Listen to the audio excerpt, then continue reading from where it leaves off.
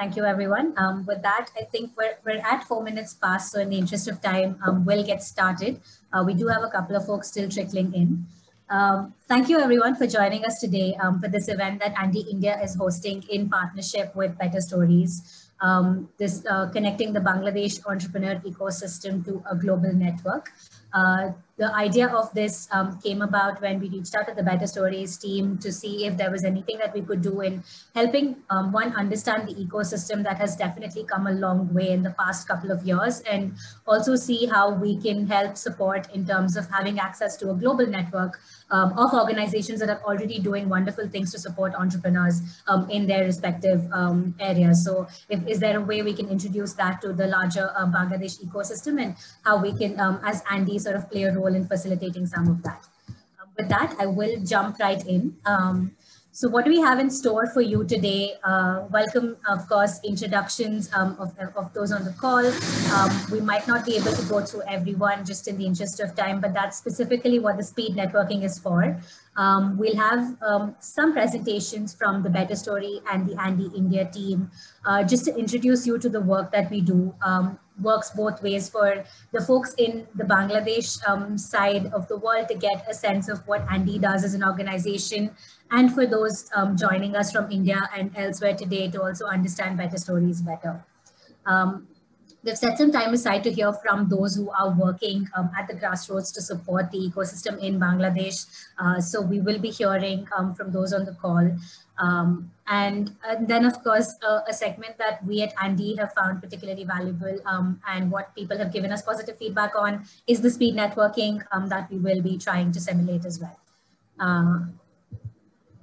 With that, no further ado, I would like to invite Minaz Bhai to share opening remarks and tell us a little bit about BetterStories' work. And honestly, I think his designation is something that we all aspire to have. Chief Storyteller sounds fabulous. So with that, welcome Minaz Bhai, handing it over to you. Thank you so much, Sai Priya.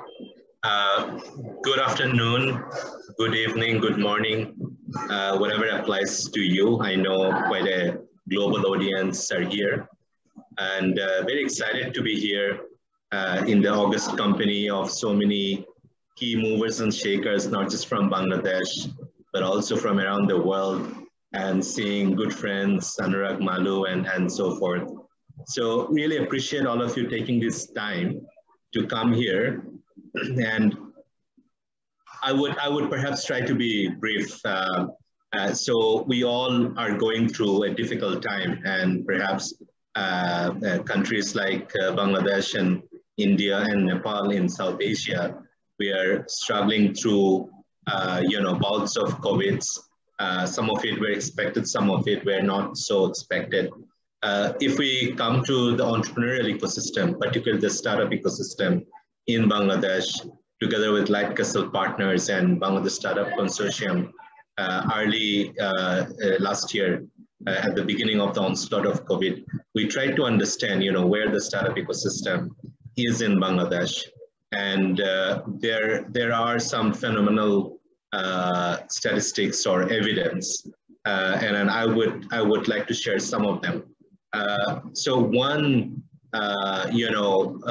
critical entrepreneurial ecosystem fact has been roughly about 50% entrepreneurs or startups had to shut down their businesses, and roughly about 1/4 of them had to pivot, and they're doing okay. And I think what were the remaining 25% doing, I would call them the defiant 25%. They were not just doing what they were doing, but they actually they have been thriving, and particularly because some of them were doing critical and essential services and products. I think it's not very different from rest of the world, I would imagine, particularly in the comparable economy. But what is more striking fact for Bangladesh ecosystem is we figured that this 25% of the startups have been directly or indirectly employing about 1.5 million people. To put it in context, directly and indirectly, of course, to put it in context, The garments industry, which is the biggest foreign exchange earner for the country, which is a 40 years old industry, being supported through a lot of subsidies and support, policy support and so forth, and then global, privileges and whatnot. They have been employing about 3.5 million people, whereas the startup ecosystem has been fairly nascent, like, a couple of years old. I would also argue that the quality of the jobs in the startup ecosystem is definitely far better, with all the humility and respect to the people who are in the garments industry. Particularly the fact that, some of these people who are working in the startup ecosystem today as employees, they will turn into entrepreneurs themselves pretty soon. And I think this virtuous cycle will perhaps take over, and soon Bangladesh economy will have a lot of reliance and dependence on the startup ecosystem. And what amazes me, I'm sure all of you would agree, that the exponential growth these entrepreneurs can pursue is amazing. And that's, my faith in the future of this country, the country being more than 65%, under 35, we're going to make that, to best of our advantage. One other fact that I would like to point out that, over last year and a half through COVID, I think one of the flip side or one of the better part of the COVID is we have now become global, and all the entrepreneurs that I have seen in the last couple of months who started first time, they're global first, no longer they're local first. So that brings us to this forum. I think the fact that 120 ANDE members are interested in Bangladesh, we do present a huge opportunity, not just only to invest, but also solve some of the biggest problems of the planet together. And we know that in this room, we have got some brilliant minds, some movers and shakers from the ecosystem in Bangladesh, also from around the world. And I'm sure some of us, we have worked together before COVID, and what we are now imagining to deliver together, I think much different than what we did before together. So I'm really looking forward to an exciting conversation, and really appreciate this partnership. And I hope we can do more of this, and we can also, have more people from around the world and from Bangladesh continuing to engage in this conversation and supporting entrepreneurs who are making a difference through COVID. Thank you so much. Assalamu alaikum. Welcome again. Thank you. Thank you, Minaz Bhai, for those kind words. I'm just going to share my screen again, just 1 second, yes. All right. I think you've covered a lot of what I wanted to also be sharing, and that is sort of the key point in terms of the world becoming increasingly connected and digital, and how it is important now more than ever for us to be looking at collaboration beyond borders. And that was one of the main reasons that we wanted to start looking at Bangladesh and the ecosystem there as well. So just a quick refresher for those on the call who might not be familiar with ANDE's work. So who is ANDE? ANDE is basically short for the Aspen Network of Development Entrepreneurs. We're one of the programs of the Aspen Institute. It is a global network of intermediary organizations that looks to support entrepreneurship in developing economies. We have 8 chapters across the world that you can see on the slide in front of you. And currently we have a network of over 300 global members who support small and growing businesses in varying ways. ANDE acts as a convener, as the ecosystem builder, and as a strategic connector to these organizations that are a part of our network. Just once, yes. So I think, of course, Minaz Bhai and those on the call who are representing Bangladesh have a better sense of these statistics, and this is something that you might have already seen before. But just for those dialing in from other regions as well, why looking at Bangladesh and why now? One, of course, is the sheer number of that 300 plus global members that you've seen who are interested in the Bangladesh entrepreneur ecosystem, which is something that was already said previously. It is an increasingly virtual world we're living in, that collaboration is not limited by borders anymore. Bangladesh has definitely a rapidly maturing entrepreneurship ecosystem with over 200 million being invested in the last 4 years alone. And of course, these are numbers that I think you might have a better sense of and more updated versions of as well. And another significant factor being the median age of the country, such that we're looking at a young and growing country that is looking to take risks and take up something like entrepreneurship to help solve some of these greater pressing challenges. When something that you see us using, a term that you'll see us using is SGBs, and what that stands for is small and growing businesses. So just a quick definition of what we mean by small and growing businesses at ANDE are those businesses that are looking to seek growth capital anywhere between $20,000 and $2 million, and have between 5 to 250 employees. So these are those businesses that are, have outgrown the needs that could be sort of met by micro enterprise, traditional, those micro enterprise finance, but also considered small enough to look at traditional sort of larger commercial financing sources. I won't spend too much time, but just a quick refresher or look into what ANDE's strategy looks like in the region. And if these are something that's of interest to those on the call that you would like to understand further, we can definitely connect in the speed networking sessions as well. ANDE looks at sort of the central pillar of our work is to continue making the case for small and growing businesses in the regions that we're present in. How can we help increase the effectiveness of intermediary organizations, such as incubators, accelerators, and pretty much that entire gambit of entrepreneur supporters that, that work in that space. There are sectors that we've identified which are cross-cutting and don't have specific vertical focus, which are talent, access to finance, and impact management and measurement being those issues that small businesses and entrepreneurs continue to grapple with irrespective of the space they work in. We did identify 3 urgent issues that we would like to channelize our efforts in going forward, which are decent work, gender equality, and environmental action. This, of course, is in alignment with the larger UN SDGs that were also identified.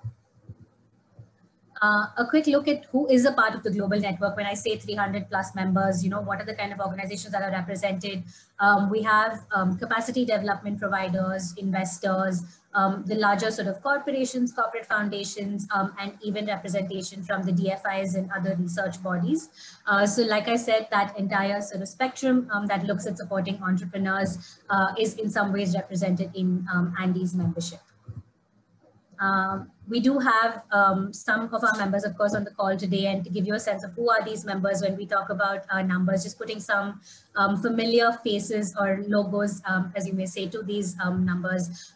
Organizations that help build capacity like YGAP, NVO, Upaya, the larger DFIs like USAID, DAI, and other network associations like the Impact Investors Council are a few of the names that are part of the ANDE network.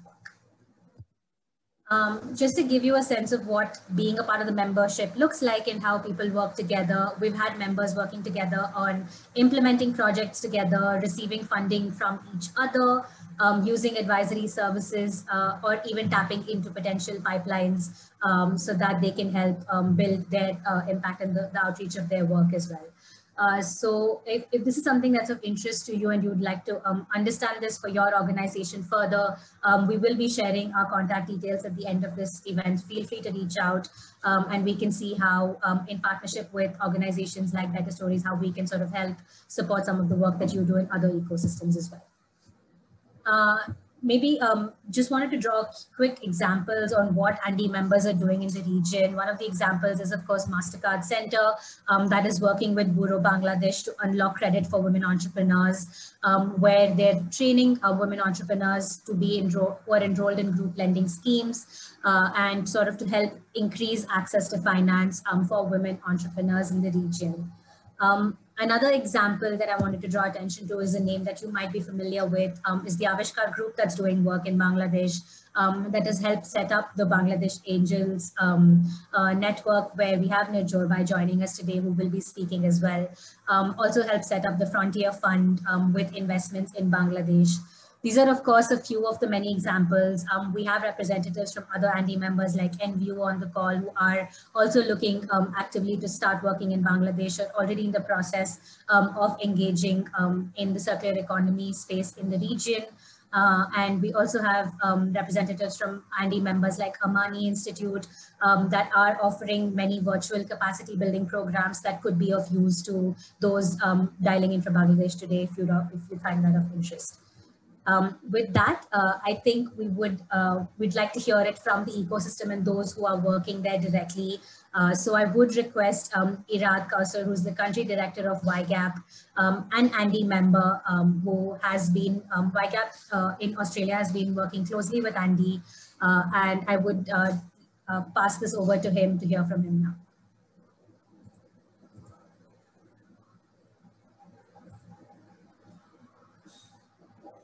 Hi, just checking if Irad is on the call. I did see him dial in. Hello, yes, I am. Hi, yes. Sorry if I put you on the spot and you just dialed in. I just finished speaking about ANDE as an organization and thought it'd be great to hear how YGAP has leveraged the ANDE membership in the past and the potential that you see for something like this for Bangladesh as well. So if I just focus right on the point that how ANDE as an international interconnectivity network can help an organization who are working to build an ecosystem and the ecosystem like Bangladesh, who are right at this moment reaching out in the global sphere, reaching out for partnership, reaching out for investments, reaching out for knowledge or sharing technology.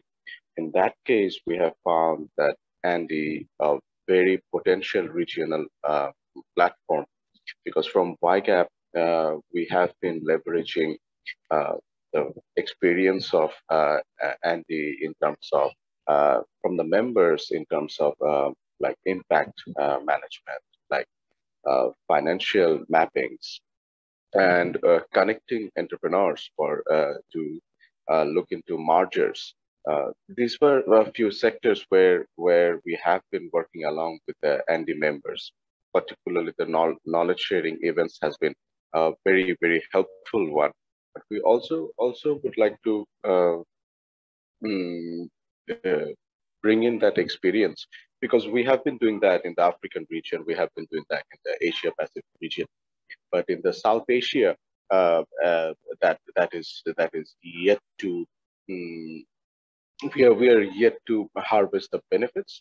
So I would really like to look into that part, because now the Bangladeshi startups are coming at the mature stage where they would like to explore the international market as well, because being a small country, Bangladesh economy has always reached out to the global scene. If you look into our RMG, or if you look into our the early days when we were doing very good with June, it was never the local market where the interest of the businessman lied. It was always the international market in Bangladesh where the interest of business lied.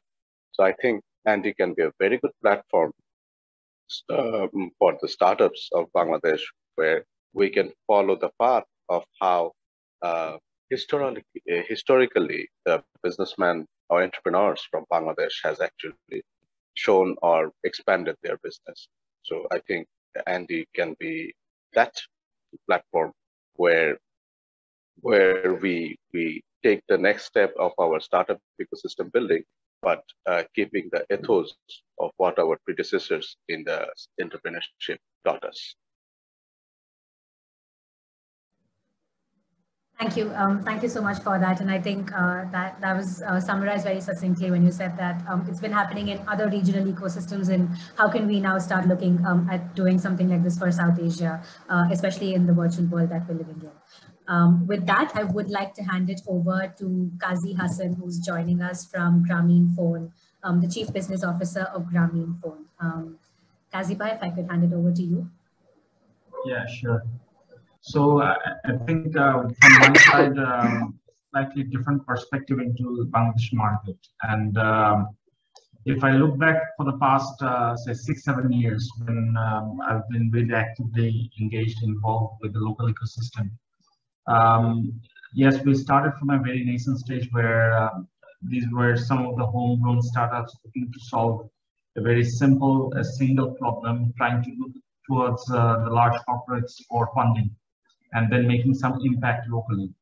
But ever that since last 5 years at least has been quite significant, and we have seen a huge transformation from these very early stages to more mature startups, which are currently thinking about solving larger issues that affects or impacts the nation in a positive way, looking to expand their operation in certain cases even beyond geography, and then almost hand in hand partnering up with more complex organizations to really make great impact. And what you have to take this is in the right context. So in an emerging economy like Bangladesh, 5 years is a long time, and we see rapid progress and changes across the time. So some of the key changes have been possible because of companies like BetterStories, who have been actively supporting the ecosystem. But also I think there has been a real shift in mindset where startups and being a natural progress into a career and a life, that has been much more acceptable. And then secondly, I think one of the biggest areas has been around investments, where previously it was more from the benefit of larger organizations who would sponsor some of the startups. Now we have seen more active investors in the form of VCs, PEs coming into the scene. Some of them, and quite a lot of them, are international investors, and they have really accelerated the growth of startup in Bangladesh context. So I would say these are the 2 points from my side that we have really seen last few years. And I know that the country has a lot more steps to take towards the right direction. But I'm also one of those very optimistic people who thinks that this is the time really within South Asian context to invest in Bangladesh.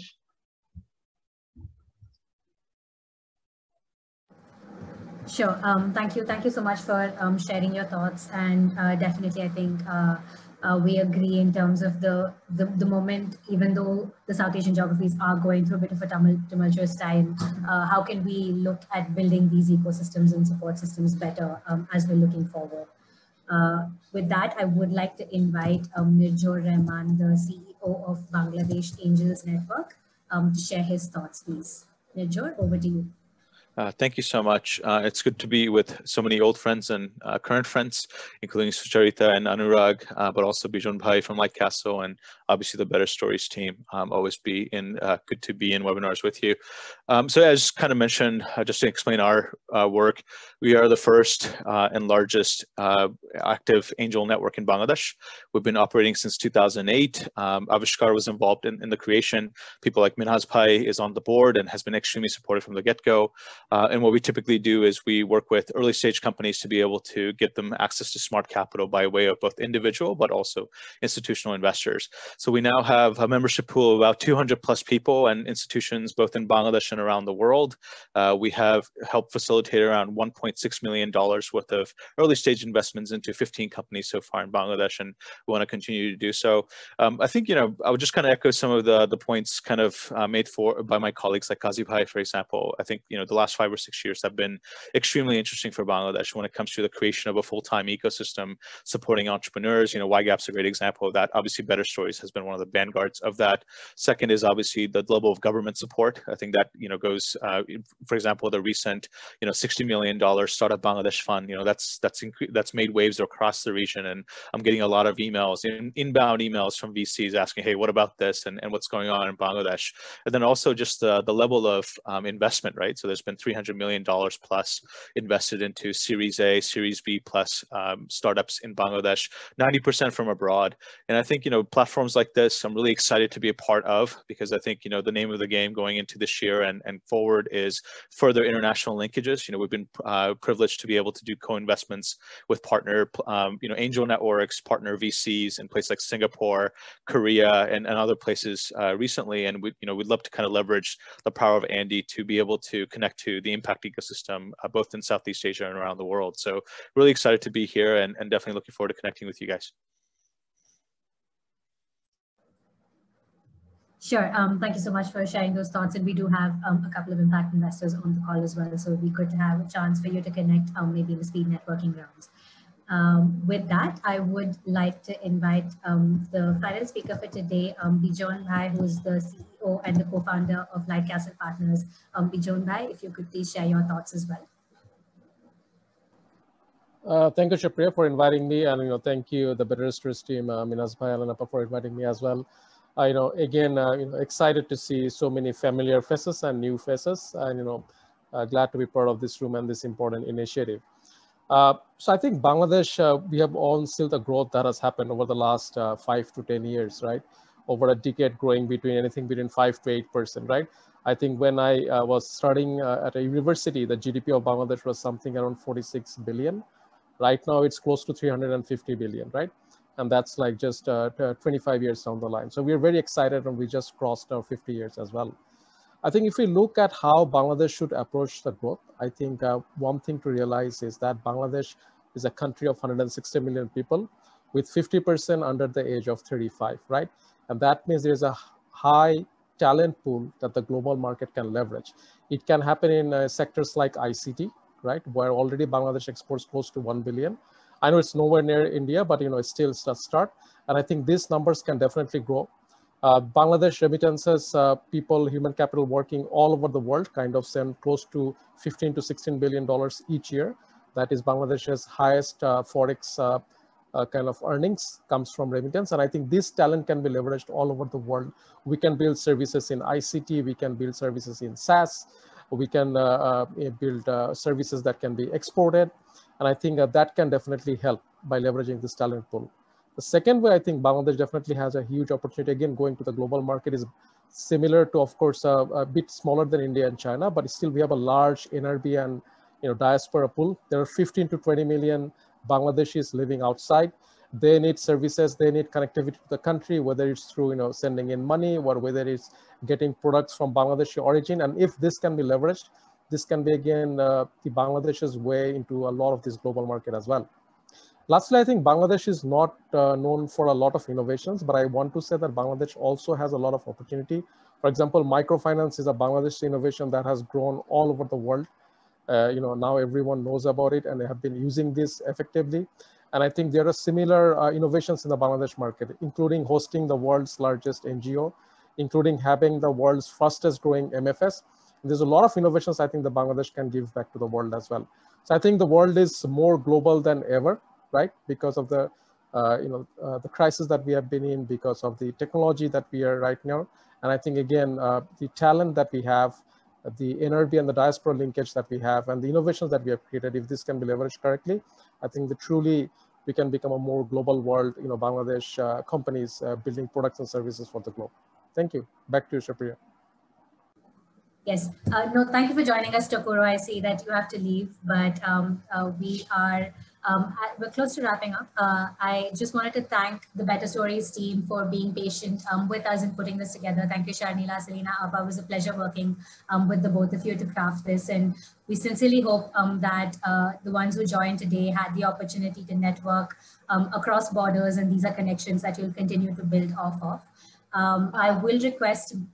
Sorry, go ahead. So did someone say something? Will we have access for, thank you so much, great. Will we have access to this video or at least a list of the people, the participants and their organizations? Because that'll at least compensate for the speed rounds. Sure, Muna. We will definitely be sending out the highlights of the recording and list of the participants in a follow-up email. And you can reach out to the ANDE and the BetterStories team if there are any specific organizations that you would like connections facilitated. We'd be happy to do that at our front. So thank you so much for joining us today. I would request my colleague Jamila to share a link to a feedback form, which will take just 2 minutes at your end to fill out. Will really help us in understanding what worked for you and how we can facilitate some of these events and connections better. And of course, we will also share, I see people already sharing email addresses and links to websites. Precisely, please sort of keep doing that and let us know how we can help with some of these conversations.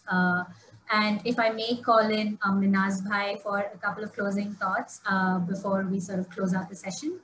Sorry to put you on the spot, Minaz Bhai, if you're still on. No, I think it's amazing how in a very short amount of time we got to meet so many people. And also I think you have created that craving to meet more. So I think this conversation will continue beyond this call, and that was exactly the purpose.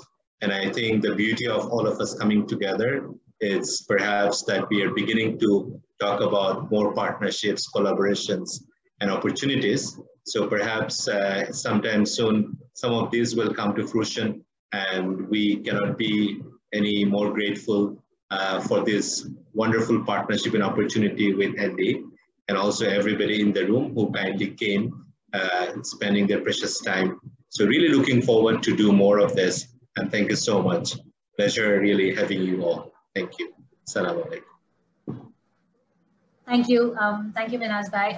If you can see chat, I think there are a lot of people sort of sharing their personal contacts, and we've also shared the ANDE social media handles where we continue to share updates of all events, opportunities in the small and growing business ecosystem in India and now increasingly South Asia as well. So sort of very happy to get this conversation started. And thank you so much to everyone for taking the time to join us today. Sorry, I go ahead. To cut you off for 1 second before we leave. I'd like to request those of us who are here, if we could take a group photo and we could just have our cameras on. I think we should commemorate this great opportunity to, you know, have everybody on the same page. No, that's one thing that I definitely missed out on. Yes, please do. Yeah, if there is the option available, I would recommend we use the immersive scene. That will be fun. Sorry, I did not understand. Any advice on how to get that, Bhaiya? I will definitely try it if we can. Don't worry if we can't, just we use the video on mode. Sure, but if you do know how to do it, maybe I can look for it. But otherwise, I'd like everybody to smile and maybe just say, I don't know what to say. So let's just say ANDE. Okay, one, say ANDE. ANDE. ANDE. Got it. I'm just gonna head over to the second page. I couldn't get everyone, so I'm saying just hold on for another second. 1, 2, 3, and ANDE. Oh, got it. Thank you so much, everyone. All right. Thanks. Thank you so much, everyone. We will follow up with the resources shared. Thanks for joining us today. Thank you too. Thank you. Thank you, everyone. Thank you, everyone.